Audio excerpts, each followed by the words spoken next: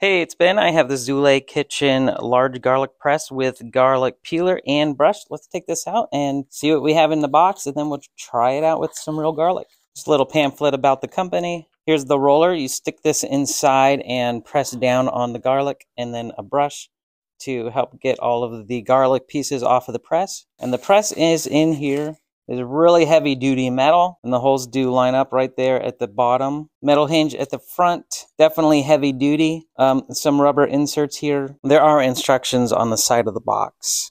Okay, so I have some garlic. We're gonna get these in the sleeve, then I'm gonna roll them. All right, get the stuff we don't need. Then let's stick these into the press. Then I'm going to crush them. Oh, let's get a close look.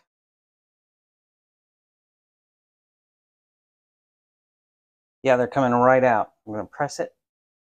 Oh yeah, look at that. That's nice. All right, let's use the brush to get it off.